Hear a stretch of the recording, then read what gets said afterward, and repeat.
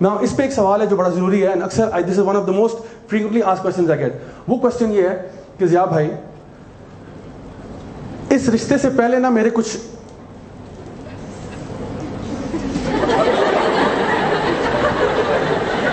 تو ان کے بارے میں بتانا ضروری ہے. should I tell my future husband about the previous cases? امی پتہ لگا لیتی ہیں. امی ہماری اتنی زبردست ہوتی ہیں, وہ کچن دیکھ کے بتا دیتی ہیں کہ تمہاری اگلی جو نا نسلیں کیسے ہونے والی ہیں. یوتھ ابھی آپ سیلیبریٹ نہیں کریں. میں آپ کے پیرنٹس سے بات کر رہا ہوں, لیکن ابھی آپ لڈیاں نہ ڈالیں, کیونکہ ابھی میں آپ پہ بھی آ رہا ہوں انشاءاللہ. جہاں میں نے آپ کے پیرنٹس سے کہہ دیا کہ شادی کے لیے ان کو انکریج کریں, اب آپ کے دل میں لڈو پھوٹ رہا, شکر ہے آج ورک شاپ پہ آ گیا.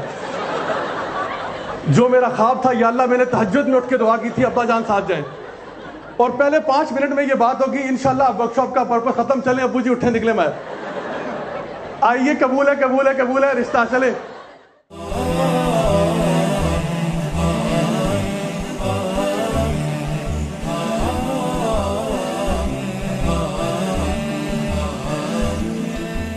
Marriages today have become like used cars dealership. جیسے ایک سلیزی کار ڈیلر ہوتا ہے نا, کہ جو گندی گندی گاڑیاں نکال رہا ہوتا ہے اوپر سرخی پاؤڈر لگا کے. ہم لوگ بھی نا اپنے آپ کو لٹرلی مارکیٹ کرتے ہیں اس طرح سے. سو شادی کی جب پلان بنتا ہے تو کیا ہوتا ہے کہ وہ ہمارے گھر لوگ آتے ہیں نا, تو ہم گھر کی وہ شکل بنا دیتے ہیں جو گھر کی ہوتی نہیں. ڈیکوریشن میں یہ چیزیں وہ چیزیں صرف ان کے امپریشن ڈالنے کے لیے. پھر ہماری باتیں بھی اس لیول کی ہو جاتی ہیں جس لیول کی عام طور پہ نہیں ہوتی. بڑے احترام اور تمیز اور سارا کچھ. جب وہ کہتے ہیں کہ بیٹا ذرا چائے لے کے آنا, تو وہ جب لڑکی چائے لے کے آتی ہے تو کہتے ہیں ہاں جی ہم اس میں 1 اسپون چینی کا ڈالتے ہیں, کیونکہ ہم آپ کو پتہ ہے ہماری جو ہے وہ لو کیلری ڈائٹ ہم کرتے ہیں. بالکل ہم تو بالکل تیل نام کی چیز ہمارے گھر میں تو ہوتی نہیں ہے. ہم تو بالکل, کیونکہ ہمارا اصل میں سوفسٹیکیٹڈ لوگ ہیں, ہم ویسے ہی آدھے انگریز ہیں, تو یہ ہمارا اسٹینڈرڈ ہوتا ہے.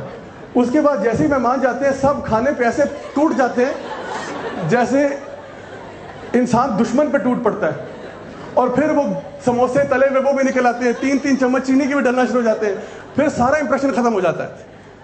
یہ ہماری وہ ڈوئل نیچر ہے. تو کانورسیشنز بھی یعنی تھوڑی سی مصنوعی ہوتی ہیں, آرٹیفیشل ہوتی ہیں, اور جو ہمارے گھر کا حلیہ ہے وہ بھی آرٹیفیشل ہوتا ہے. کیونکہ ہم لوگ چاہتے ہیں کہ جس طرح ہم نے اپنے بچوں کو مارکیٹ کرنا ہوتا ہے کہ یہ میرا بچہ ہے, یہ اس کے, اور پھر ہم ان کے ایپ جتنے بھی ہوتے ہیں جو نون ایپ بھی ہوتے ہیں ان پہ بھی ہم پردے ڈال دیتے ہیں. سو my first advice to parents, پہلے پیرنٹس سے شروع کریں گے پھر آگے چلیں گے. پیرنٹس سے میری ایڈوائس یہ ہے کہ اپنے بچوں کی شادی جلدی کرا دیں. دس از ایک برادرانہ مشورہ ہے آپ کو. بچوں کی شادی جلدی کرا دیں. اگر آپ کے ڈائننگ ٹیبل پہ ایک بندہ ایکسٹرا آ جائے گا تو قیامت نہیں آ جائے گی.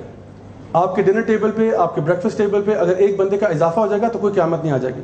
1 ایکسٹرا پرسن. کیونکہ میں ڈفرینٹ کالجز میں, اسکولز میں, یونیورسٹیز میں جا کے ٹاکس دیتا ہوں, لیکچرز دیتا ہوں, اینڈ آئی نو کہ آج کل دور فتنے کا ہی ہے. آج کل وہ دور ہے کہ یعنی لٹرلی میں آپ کو بتاؤں کہ وہ بچے جو کہ شاید قرآن کے حافظ بھی ہوں وہ بھی ڈی ریل ہو جاتے ہیں. وہ بچے جو کہ ماشاءاللہ پورا ایک اسلامک اسٹڈیز کریکولم سے گزر چکے ہیں وہ بھی ڈی ریل ہو جاتے ہیں. کیوں؟ کیونکہ فتنہ اتنا زیادہ ہے. آن slot of media, on slot that you find like so many use of drugs in the schools میں, کالجز میں. آئی مین وی ہیو ٹو ایڈمٹ جو چیزیں ہیں, جو چیزیں معاشرے میں ہیں, we have to admit it. ہمیں وہ اپنا سر چھپانے سے مسئلہ حل نہیں ہوگا, ہمیں دیکھنا پڑے گا کہ اس وقت حالات کیا ہیں. سو معاشرے کے اندر ایک تو میڈیا کی طرف سے کانسٹنٹلی ایک بمبارڈمنٹ ہے, عورتوں کو آبجیکٹیفائی کیا جاتا ہے. کسی بھی ایڈ کو اٹھا کے دیکھ لیں, وہ ایڈ میں پروڈکٹ کم بیچتے ہیں, عورت کو زیادہ بیچ رہے ہوتے ہیں. کوئی بھی پروڈکٹ دیکھ لیں, یعنی ٹریکٹر کا بھی اشتہار ہوگا تو خاتون اس میں پہلے ایڈورٹائز ہوتی ہے. کوئی چھوٹی سی چھوٹی چیز ہوگی, موبائل فون ہوگا وہ بھی خاتون کے ہاتھ میں ہوگا, بناسپتی گھی ہوگا وہ بھی خاتون کے ہاتھ میں ہوگا.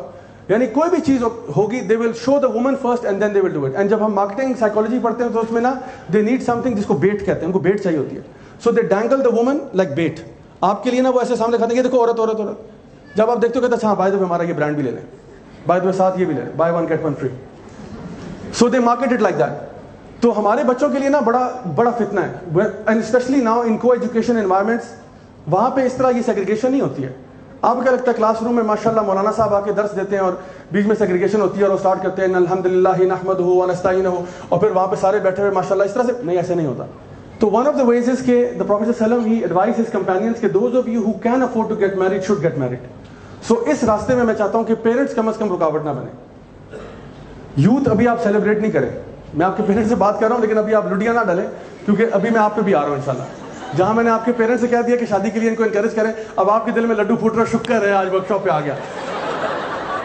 جو میرا خواب تھا, یا اللہ میں نے تہجد میں اٹھ کے دعا کی تھی ابا جان ساتھ جائیں, اور پہلے 5 منٹ میں یہ بات ہوگی انشاءاللہ ورک شاپ کا پرپس ختم, چلیں ابو جی اٹھیں نکلے, میں آئیے قبول ہے قبول ہے قبول ہے رشتہ چلے, تو بھی رک جائیں.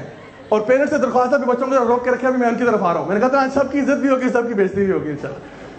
سو پیرنٹس سے درخواست یہ کہ وہ شادیوں میں تاخیر نہ کریں, جب ان کو اچھا رشتہ ملے تو فوراً سے قبول ہے قبول ہے قبول ہے, اینڈ انشاءاللہ استخارہ بھی کریں, دعا بھی کریں, سب کچھ کریں انشاءاللہ.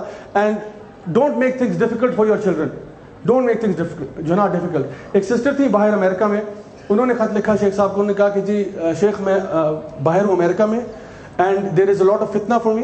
My father, he's from Bangladesh and I am also Bengali, کیا کہتے ہیں origin, لیکن born and raised in America. انہوں نے کہا please tell my father to get me married to a good Muslim boy. I don't care if he's Bengali, if he's Pakistani, if he's Indian, if he's Nepali, whatever he might be, just I need a Muslim boy. Otherwise, I fear for myself, I will fall into temptation. I've been controlling myself for many, many years, but the fitna is way too much.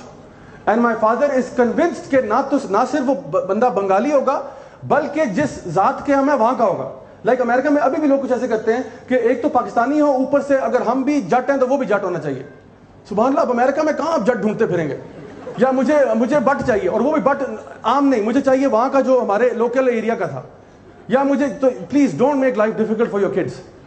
آپ اس کا تقویٰ دیکھیں, اس کا اخلاص دیکھیں, اس کا دین دیکھیں, and over all back ground بھی دیکھیں, وہ کوئی مسئلہ نہیں. اس کا کریکٹر دیکھیں, انشاءاللہ اگر آپ اس سے سیٹسفائڈ ہیں, پیسہ آنے جانے والی چیز ہے. There are many people who got married and they ور پور, بعد میں اللہ تعالیٰ نے ان کو بہت رزق کے اندر جو ہے نا وہ جو اضافہ کر دیا.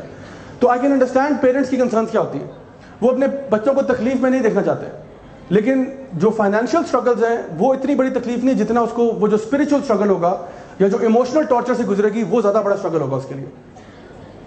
تو پلیز بی ویری کیئرفل. ایک اور فنومینا جو میں دیکھتا ہوں پیرنٹس میں وہ یہ کہ some times parents what they do is کہ اپنے بچے کے کچھ سیریس پرابلمز ہوتے ہیں. For example the child is alcoholic, اور the child is into drugs, اور the child is into some thing other thing which is very clear, and parents کو پتہ بھی ہے لیکن وہ اس کو دبا رہے ہیں, اس کو اوپنلی ایڈمٹ نہیں کر رہے. اور ماں باپ آپس میں فیصلہ کرتے ہیں کہ اس بچے کا علاج یہ ہے کہ اس کی شادی کرا دو کسی بہت ہی نیک لڑکی سے, اور نیک لڑکی کو بتانا نا کہ اس کو یہ پرابلم ہے. So what happens?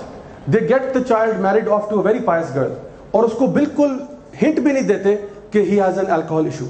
And this is a true story. The guy got married امریکہ کے اندر ہی, شادی ہوئی, پہلی دفعہ کھانے پہ گئے, یعنی ابھی کل ویڈنگ تھی, آج ویسے دونوں باہر نکل کے کھانے کے لیے گئے, ڈنر کے اوپر the guy orders alcohol. کل شادی ہوئی ہے, اگلے دن ڈنر پہ جاتے ہیں and the guy orders alcohol کہ یار وہ ذرا کیا کہتے ہیں جو نا کہتے ہیں alcohol لے کے آنا, and the waiter puts and the girl is shocked کہ یہ کیا ہو رہا ہے. And he's like, chill, relax, it's okay, it's normal, it's normal. اتنے پریشان ہونے کی بات نہیں ہے. اس نے کہا پریشان ہونے کی بات ہے because ہماری شادی اس کنڈیشن پہ تھی کہ you are not alcoholic. Your parents never mentioned this. We asked specifically the question کہ لڑکا کسی ڈرگز اور الکوہول میں تو نہیں بالکل نہیں, کبھی اس نے ہاتھ نہیں لگایا. What a big lie. And sometimes people do even other things like this. Sometimes you know of a medical problem of your son or your daughter. Maybe your daughter is unable to have children and you found out. Maybe your son is unable to have children, but you conveniently hid the reports. انہوں نے پوچھا, it's the right of the girl to know. It's the right of the boy to know. وہ شادی کر رہے ہیں اپنے ایک خیال سے, ٹھیک ہے, ایک ہوتا ہے کہ پتہ نہیں تھا, انفارم نہیں تھا, بعد میں ہو گیا, doesn't matter, no problem inshallah, that's not an issue. ایک ہوتا ہے آپ کو پتہ تھا اور آپ نے جان بوجھ کے نہیں بتایا. یہ فراڈ ہے. یہ میں نے اس لیے کہا نا, یوز کار سیلمین کیا کرتے ہیں, یوز کار سیلمین اسکیم کرتے ہیں نا لوگوں کے ساتھ, اسکیم کرتے ہیں. گاڑی بہت ایکسیڈنٹل ہوتی ہے, کہتے ہیں یہ دیکھیں جی 0 میٹر گاڑی ہے, یہ ہے وہ, کیونکہ اس کا وہ میٹر بھی پھیر دیتے ہیں, سب کچھ کرتے ہیں. That's how some times we do رشتاز. We scheme people, we take people جو ہے نا along for a ride. So please, اگر کوئی چیز ہے, be open and honest. Remember, اللہ سبحانہ تعالیٰ inshallah will put barakah in that. اللہ سبحانہ تعالیٰ کوئی ایسا شخص دے دے گا جو کہ آپ کی ان کنڈیشنز پہ بھی راضی ہوگا. But do not lie to people, do not deceive people.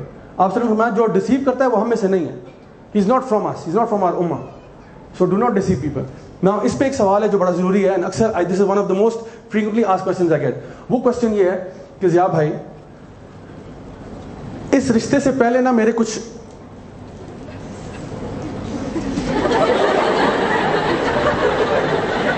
تو ان کے بارے میں بتانا ضروری ہے. Should I tell my future husband about the previous cases? या द ब्रदर माइट आस्क के जैसे जा भाई फरिश्ता तो कोई नहीं होता. जब शुरू दिया इधर आओ बैठो इधर, मुझे तुम्हारी बात करने की जरूरत नहीं है, मैं सब जान सकूँ जो तुम कहना चाहते जो तुम बोलना चाहते हो. कहते जा भाई देखिए फरिश्ता तो कोई नहीं होता. फिर मुझे मेरे पे ताना देते जा भाई आप खुद अपने आप को देख लें. मैंने तो यार पहले बेइज्जती करते हो फिर सवाल पूछते हो सुभान अल्लाह. तो कहते हैं देखिए बात यह है कि कोई बंदा भी शरीफ इस तरह नहीं होता, हर बंदे का होता है. तो मुझे बताएं कि मैं आगे जाके अब ये बताऊं या ना बताऊं. देखिए इस केस में मैं ये कहता हूं कि अगर अल्लाह ताला ने आपके इन गुनाहों पे पर्दा डाल दिया ना तो उस पर्दे को ना उठाएं. उसके पीछे एक वजह है. व्हाई डिड आई से कि अल्कोहल का मसला कंटिन्यूस है तो बता दें और ये ना बताएं. रीजन बीइंग कि ये मसला भी छुटा नहीं है. जिस चीज पे आप तौबा कर चुके हैं, आपने अल्लाह से माफी मांग दी हुई है, you have ended the relationship, it's over and you don't plan to have another relationship either. आपकी कोई नीयत नहीं है कि मैंने दोबारा से एक रिलेशनशिप स्टार्ट करना है, नहीं नीयत है. आपने तौबा इस्तगफार कर चुके हैं and you are not going back to that life, then you don't need to, वो कहते हैं गड़े हुए मुर्दे खोदने की जरूरत नहीं है. वो what is late bygones B bygones. वो जिस रिश्ता गया खत्म हो गया, अल्हम्दुलिल्लाह अल्लाह ताला ने आपको बचा लिया, आपके गुनाहों पे पर्दे डाल दिए, अल्लाह ताला उन पर्दों को कायम रखे इंशाल्लाह. देन डोंट एडवर्टाइज दैट, क्योंकि that will cause Majeed confusion, doubt, hatred, ये वो और बहुत सारी मसले पैदा होते हैं.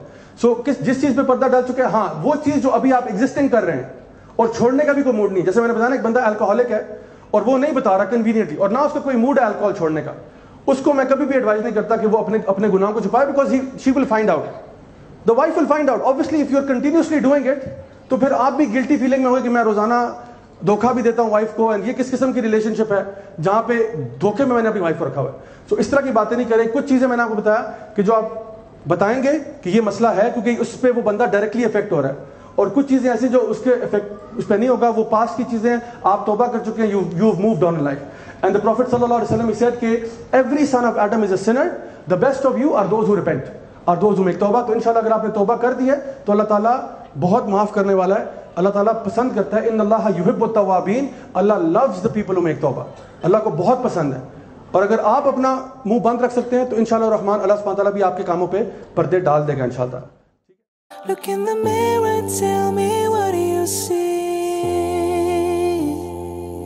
Don't be blind, tell me now what do you see?